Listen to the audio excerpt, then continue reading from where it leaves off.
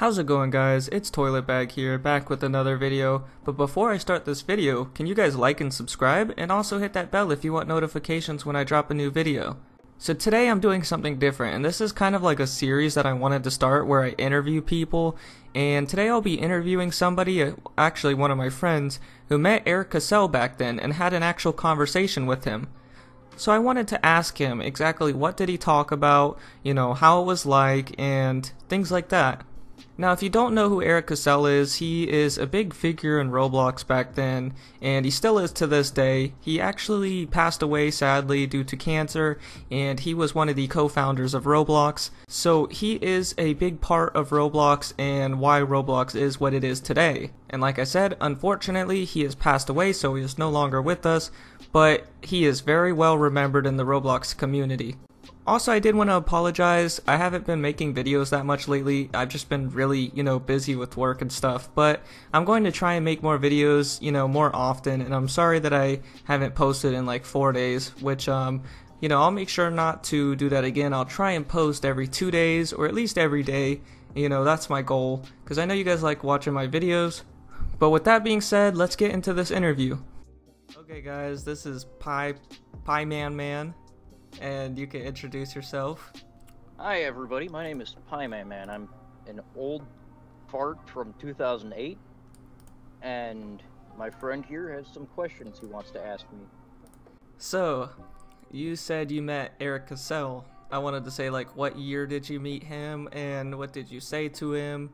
All those kind of things. Okay, well, I guess I met Erik in 2011, I believe. I want to say it was 2011. And it was actually in his own game, the Game of Life, which is a very basic, rudimentary programming tool used in development. And amazingly, nobody had joined us for this interaction, and, Erik, being such a community-driven man, wanted to talk to his community. So, of course, I said the standard things like, "Oh, it's really you. It's Erik Cassell," and he said hi and all that, and I asked what his game was, and he started explaining to me the nitty-gritty of the coding that went into it and how he managed to implement it into the Roblox game engine. And, I was 11, 12 at the time, so all of this just flew right over my head. I didn't understand a single word he said, but I was talking to this legendary figure, and, he left, and I just kind of sat there and stared at what he had made, and, it was just kind of a reflective moment of, did I really just talk to him? Was that really something that happened? But it seemed a bit too vivid to be like a fever dream or something, Yeah, so basically you met him in one of his games and he tried to explain to you basically how he made the game, and you being very young at the time, it wasn't really making sense to you, but you were still like, oh, it's cool, he's standing right in front of me. Yeah, no, it was a total, I totally fangirled super hard. Like, I probably made a fool of myself, to put it in layman's terms. We should join his game. We should actually join his game. That'd be pretty cool. I don't know if Erik Cassell's The Game of Life is working. We could still join it, why not? You want to check it out, possibly? I'm seeing if it's still So going. basically, this is the game where Pie Man joined him. But as you could see, the game seems to be very glitchy, and for some reason it's terrain, which they didn't add until, I don't know when they added terrain, to be honest with you, but I know it wasn't back then. It wasn't a thing back then, and it looks like the game got reset. I don't even know what this is, but I could guarantee you this wasn't how it looked back then. Oh, there you are. You just fell out of the sky. So is this what it looked like? This is not what it looked like, but if you zoom out all the way, you notice how the lumps are kind of interacting, breaking apart. Yeah.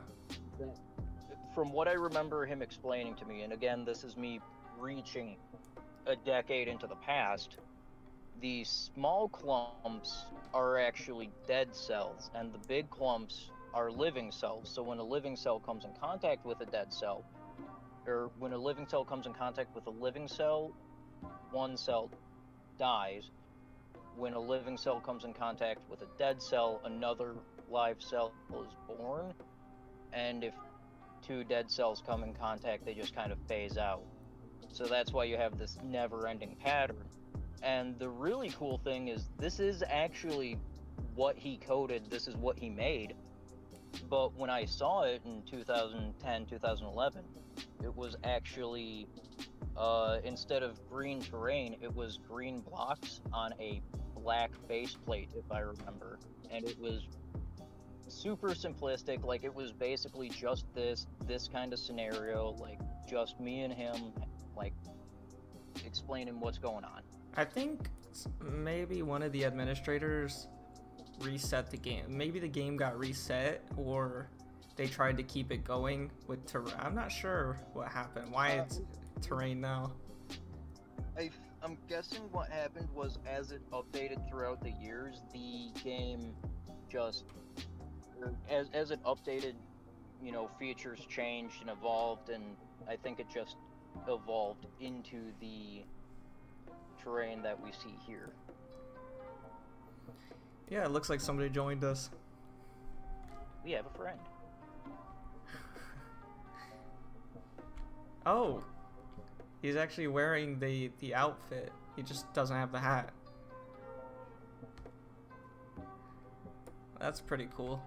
Pretty neat. Rest in peace to Eric. You know, it's pretty tragic, but he will be remembered. I guess that's the story of how I met Erik Cassell. You know, we had a nice conversation, and thank you for letting me come on here and tell everybody my story of how I met him. Yeah, it's awesome. And thank you for telling me. Absolutely, anytime. If you need any more stories, you know where to find me. So yeah, basically guys, to sum it up, my friend here basically met Erik Cassell in one of his own games. Erik Cassell basically explained how the game worked, and him being very young at the time, he didn't really understand what he was talking about, but he was also very happy that he met him. I personally have never met him back then.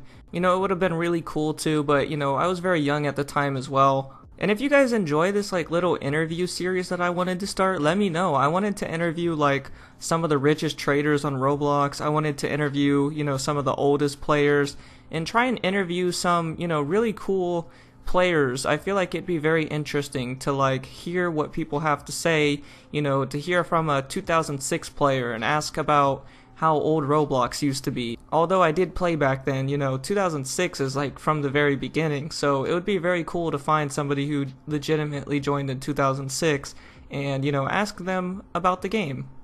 So that is my plans for, you know, this little interview series. But if you guys enjoyed this, it was a little different. If you guys enjoyed it, you know, let me know in the comments and tell me what you guys think.